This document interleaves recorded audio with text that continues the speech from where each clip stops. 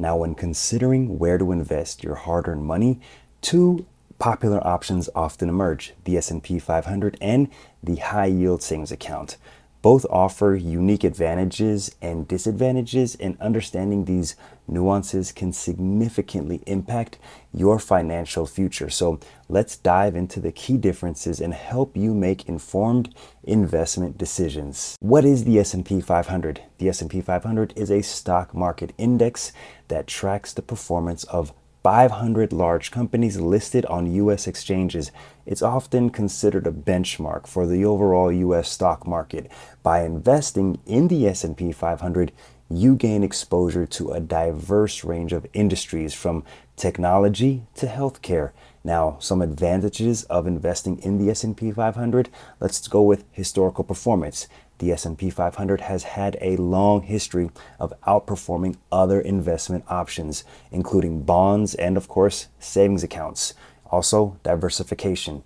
Investing in the S&P 500 provides diversification, reducing the risk of significant losses. And then also another advantage is liquidity. You can easily buy and sell S&P 500 index funds or ETFs. Another advantage, potential for higher returns. The S&P 500 has a potential to generate higher returns than a high yield savings account, especially over the long term.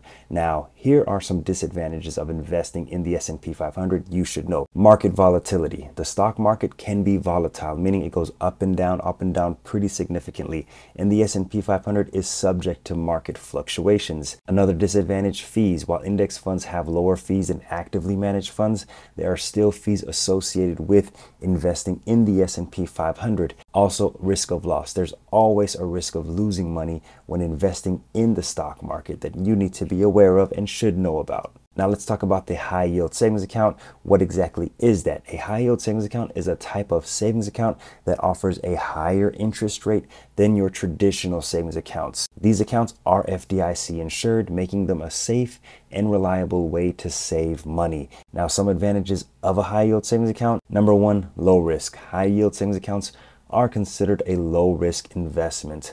Also, liquidity. You can access your money pretty quickly and pretty easily. I can attest that getting our money in and out of our high yield savings account has been very smooth and pretty fast. Another advantage is the FDIC insurance. Your deposits are insured up to $250,000 per depositor, per bank, per ownership category. So you can rest easy knowing that your money is protected in your high yield savings accounts. Disadvantages of high yield savings accounts. Well, number one, lower returns. High yield savings accounts typically offer lower returns than the S&P 500, especially over the long term. Another disadvantage, inflation risk. The interest rates on high yield savings accounts may not always keep pace with inflation, which can erode the purchasing power of your savings. Now, here's a real world example that I think you'll find very interesting. Let's compare the potential growth of $1,000 invested in both a high yield savings account and the S&P 500 over 1 year and 10 years. The high yield savings account with a 4% APY, after 1 year, you'll have $1,040. After 10 years, you'll have $1,480.24.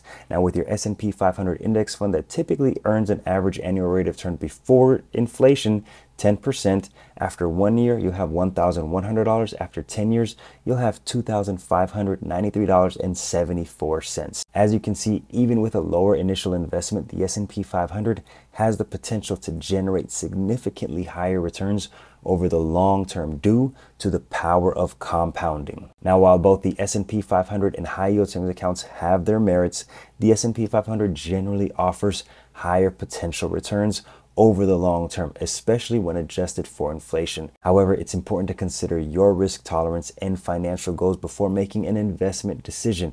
If you're risk adverse, a high yield savings account may actually be more suitable than investing in the S&P 500. However, for those seeking higher returns, investing in the S&P 500 through index funds or ETFs can be a wise choice. We like to invest in the S&P 500 or a US total market index fund or ETF, and then keep our emergency fund in our high yield savings account, and that just keeps things at a pretty good balance for our goals of investing and building wealth for the future. Remember, it's always important to consult with a financial advisor to create a personalized investment plan that aligns with your specific needs. Now, there are some things that I wish I knew about investing, like which accounts to open, that I talk about in the video on the screen. Check it out and I'll see you over there.